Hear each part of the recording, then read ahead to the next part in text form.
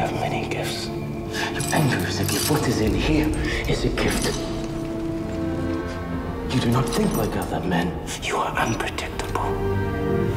And that will serve you well. Use your anger intelligently. And I promise you, my son, that one day the whole world will know and fear Ivar the Boneless.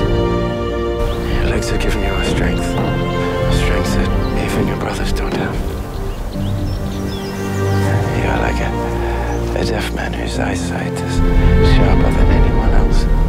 Our father is probably dead by now. And we will have to avenge him. You raise a great army. An army bigger than ever before. And they will be our instruments.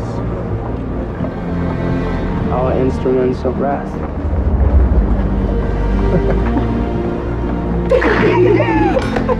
And we declare war on England. We declare war on the whole world. It's about time I didn't have to crawl about.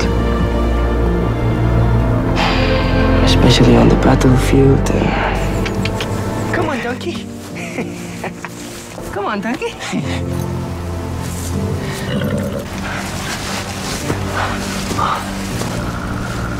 It's your legs, Ivar.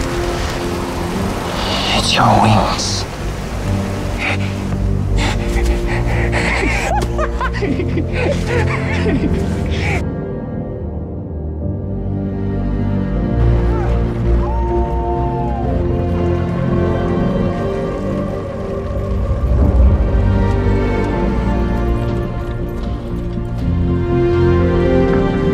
I am the leader of this great army. And you will obey me! I understand it must be hard for you to accept that the true heir to the great Ragnar should turn out to be a cripple and a rejected. You see, he wanted you to be alone.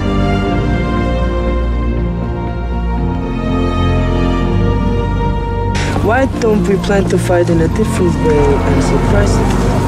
4 blasts. If you say so.